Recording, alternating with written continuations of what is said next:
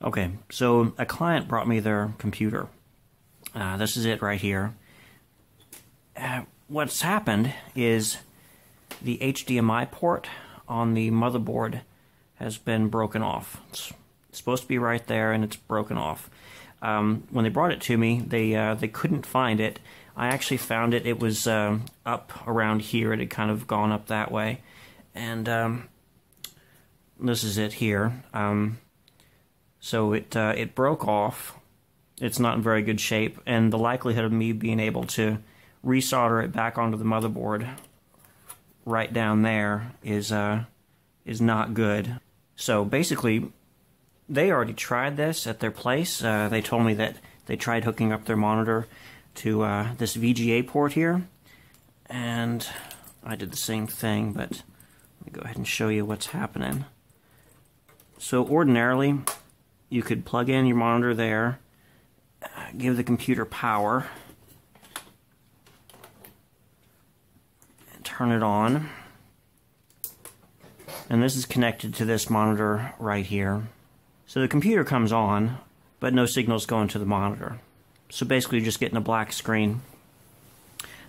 If I come up here and look, there's a hard drive activity light right there, which is flashing, which pretty much indicates to me that the computer is booting into Windows, which, I mean, that's good. That's a good sign. So what I'm going to do is just let it boot into Windows, and once it's at the login screen, I'll be able to press the power button again and get it to shut itself off. Looks like occasionally the screen is turning black and then going back to the no signal display detected. And that tells me that it's trying to output a signal, but it's just not quite getting there. I'm going to go ahead and press the power button. And on most computers, that will shut the computer off. You can make it so the power button also puts the computer to sleep, or that it does nothing.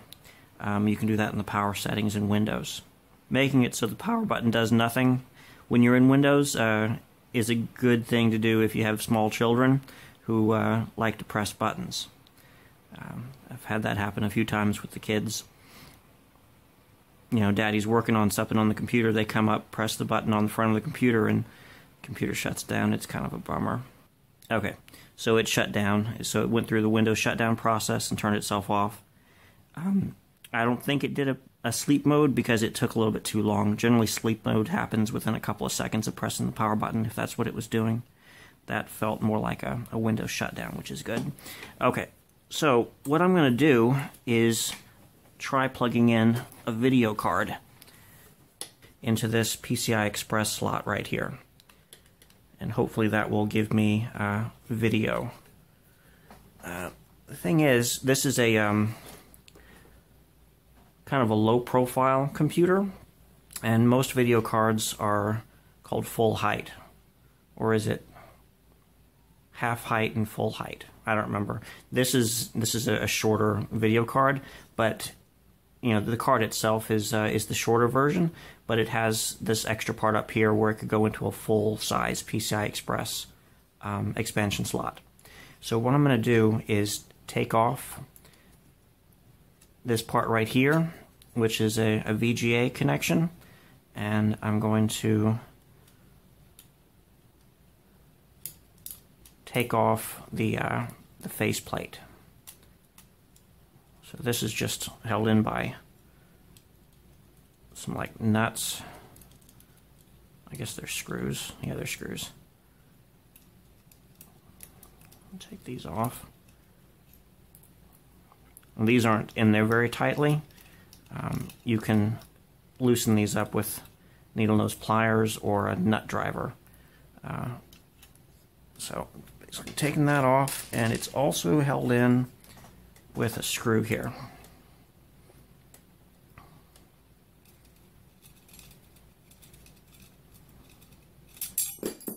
Alright. So that's the faceplate. Put that there. Okay, I'm going to drop this in.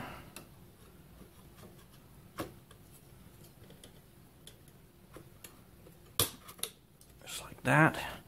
So there's nothing really holding it in place. It's just kind of flopping. but just as a quick test to see if this is going to work, that's fine. Alright, so I need an HDMI cable, which I'm going to kind of hold on to the video card with my finger as I put it in. Now let's go ahead and give it a keyboard connection and a mouse connection.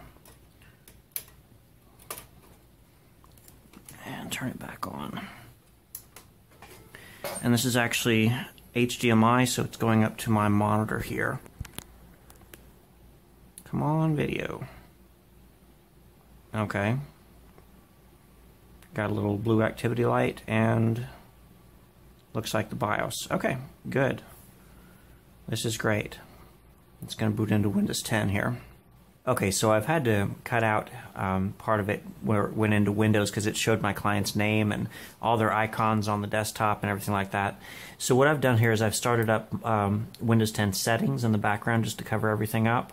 And I started Device Manager by right-clicking on Start and going to Device Manager. So when it started up, it loaded a basic driver because it didn't recognize the new video card. But within a couple of minutes, it had, I'll look under Display Adapters here, it had located a driver for the video card that I just put in, and it's running at full resolution. So it looks like this video card's going to work fine on the computer. What I'm going to do is get the computer shut down, and we'll deal with the faceplate issue. And what I mean by the faceplate issue is that at the moment the video card's in there and it's working, but there's really nothing holding the video card in place. I can just use my finger and move it. So let's get everything disconnected from the back.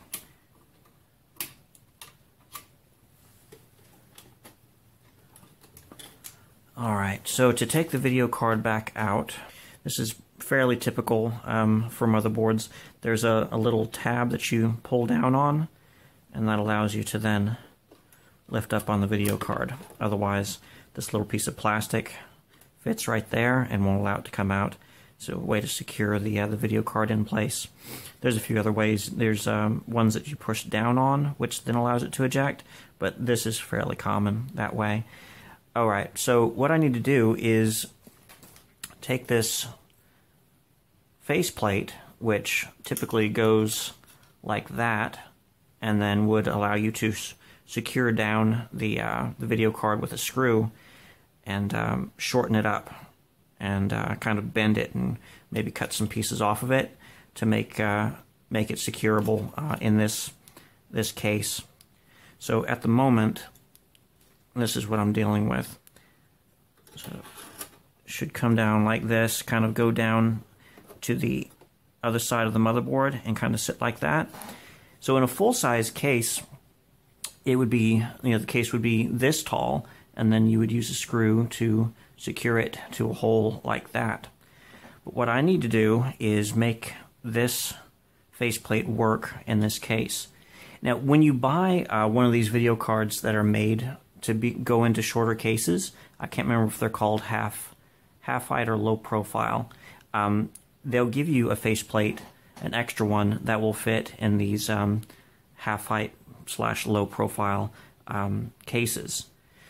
I do not have a faceplate that came along with that video card. I'm not even sure where I got that video card, but it works, so we're going to use it.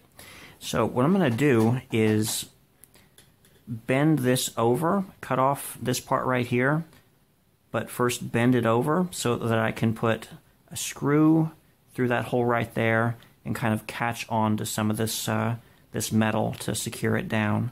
So the bend needs to be approximately just below this hole right there on the faceplate. So I'm going to bend it down this way. Once I get the bend done, I'll worry about cutting off the excess and making it so that I can secure it. So let's go ahead and pull that out, and we'll just kind of keep a mental note. We need to bend it approximately there. So let me grab a couple of tools here. Pliers and some cutters. Between these pliers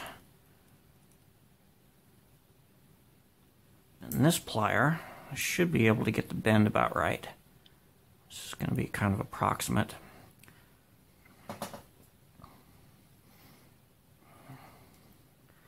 Okay, it's bending. Looks like it's bending about the right spot. It's kind of... I think I need to get some better pliers than these. These are kind of spindly. Need some thicker, beefier pliers. I'll be right back. Okay, so definitely kind of bent it improperly there. Okay, so something like that. I've got some vice grips. It should give me a solid grip here. Okay, and I've got some, I think these are called channel locks in most of the world. Might be wrong about that. Okay, so I need to be bending it this way. Oh yeah, it's giving me a lot better grip. So something along those lines. And this part up here can just go, so let's get snips here. I'm thinking probably there. Not likely to go all the way through, but if I score it with these, I should be able to then bend it back and forth until it fatigues. I lost my monitor. There we go. Okay, so good score there. So now I should be able to kind of get it like this and kind of go back and forth. There we go, one snapped. Okay. Get that off. Man, that was on there. Alright. Let's see how we did. So it should go, lift it up here. So it should go through like that, down to just to the other side of the motherboard, and down. That's not awful. It's pretty close.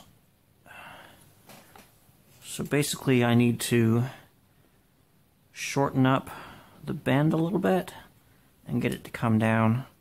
Really all I'm looking for is to be able to put a screw through this hole that will catch a piece of metal here. So we might actually be there if I can get a screw a little bit further down. Let's see what we do about this. Maybe put the bend a little bit further down. Let's undo that just a little bit. Okay. So we need the bend closer to there, I think. Okay. Get our big channel locks. We'll kind of undo that bend. Anytime you're working with metal, you don't want to bend stuff too much. Like when we put those scores in there and then we bend it back and forth, it just broke off. It's called metal fatigue. And if you bend something back and forth too much, it will always break. So, straighten it out a little bit.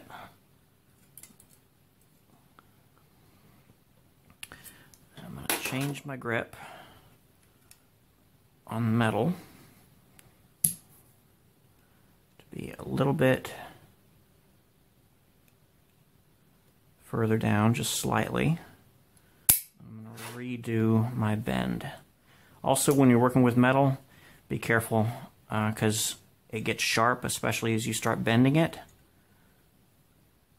Okay, so we need to go this way, like that.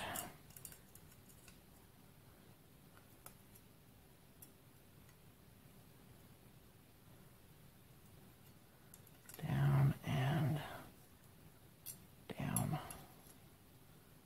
Okay, something like that.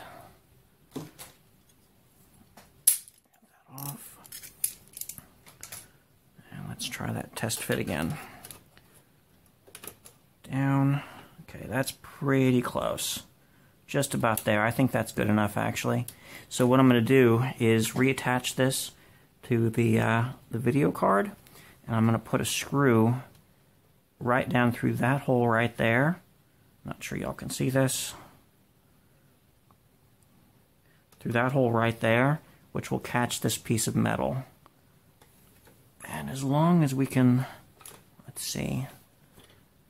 The thing is, if I do that, then the HDMI port is covered up slightly, so it needs to be like that. So really, this piece of metal needs to come off right there. I'm going to make a cut right there, but that should still give us enough to catch with the screw head. Alright, so let's give that a try. I'm going to take my snips and do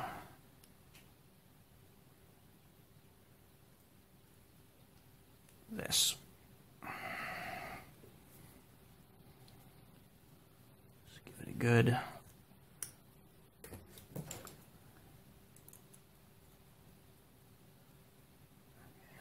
work it back and forth until it breaks off like that. Okay. Back in. Down. Oh yeah, that'll work. So the screw will go right through there and the head should catch that piece of metal. I'm going to go ahead and take this piece, this part right here off. It's kind of sticking out, does not need to be there.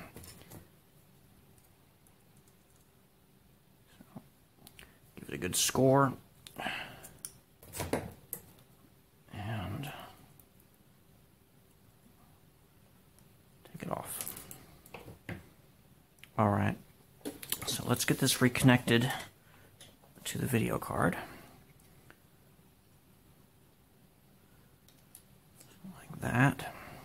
So there's a screw there and two screws that go there and there.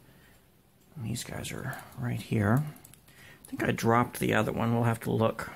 It's down on the carpet. If I can't find that one, I'm sure I can find one in my box O screws. That'll work.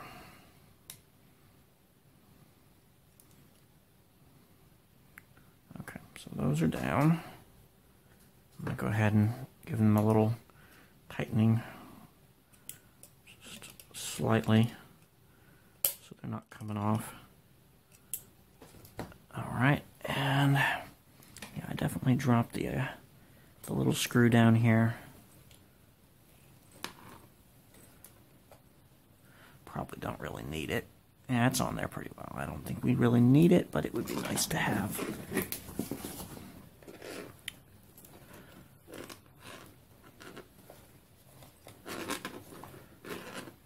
Yeah, we're gonna go without it. Not a big deal. Okay. So this needs to go up under here.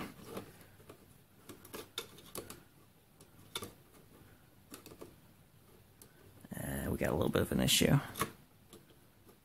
We're probably going to have to do this. The thing is, the height there is not ideal. What can we do about that? Let's bend it down just a little bit. This part right here. Just going to take it and bend her down.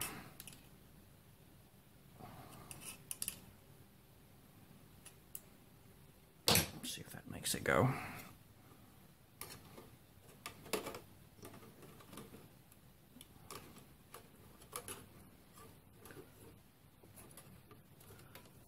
Kind of having to put it in sideways and in. Sorry if y'all can't see this. It's difficult with the angles, but we'll get in there. It's kind of cockeyed. Okay.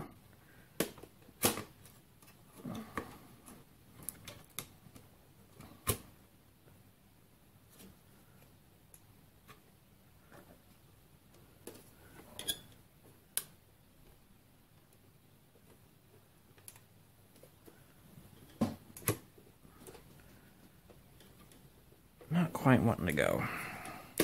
Okay, let's take the back out. What's going on here? Thinking maybe this is not going all the way. Let me see, bend it this just a slight little bit. So I'm trying to get this to go into that little notch down there in the case to the right of the motherboard. And I'm thinking it's not quite aligning.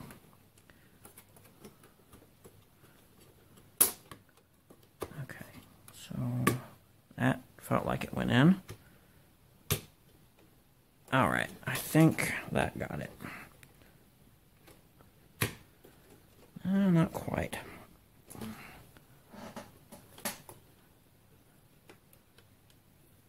It's definitely in there.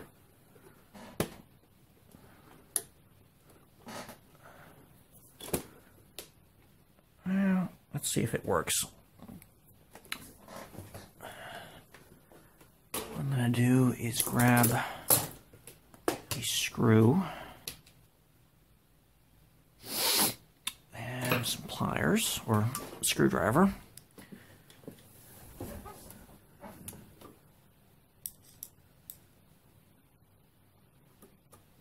That. Get it. That didn't catch. Crap. I don't know, it's not, it's like the faceplate isn't going down into the motherboard enough.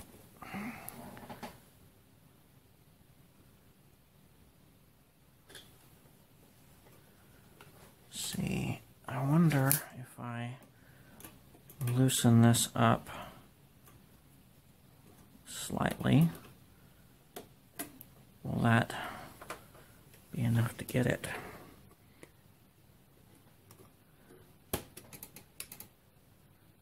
Huh. Weird.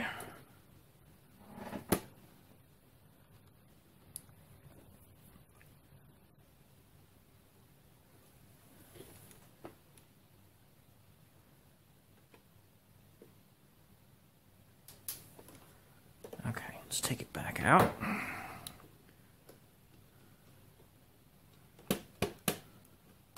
This case is kind of floppy. So, it's like this part right here is too long. It's weird.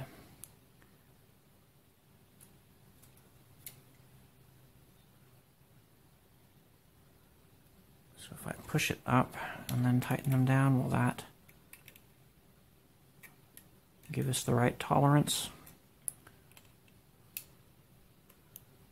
I kind of don't want to cut that off, but that may be what I end up doing just to make it fit. It's like this faceplate and this computer don't quite want to align.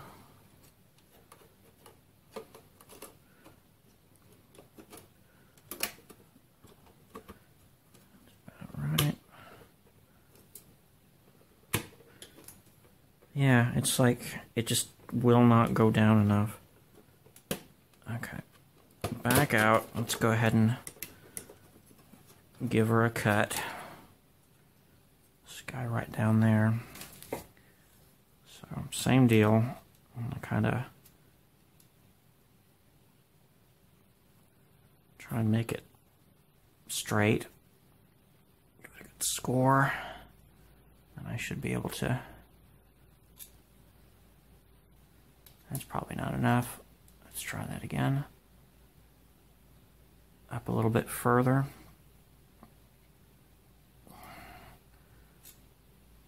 Okay. Give it a good grip.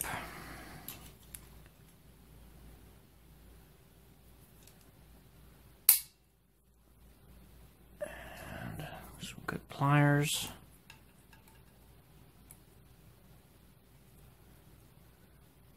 Kind of work it back and forth.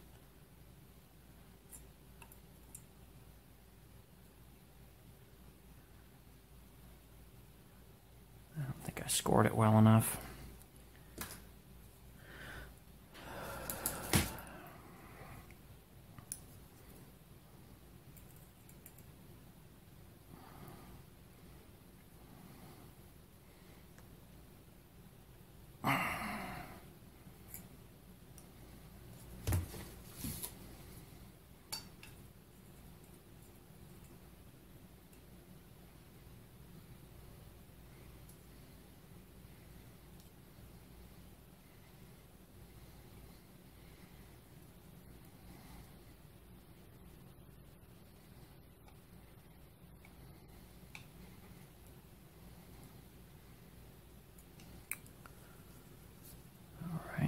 coming.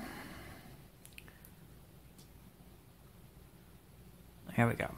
Okay, so we got off a good bit of that.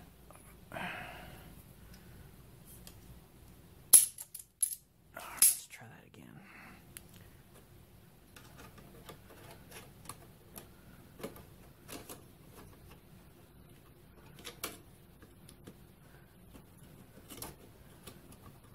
Okay. In and down. Yeah, that looks a whole lot better. It's pretty much down. But now do we not have enough to catch that? Let's see. Screw.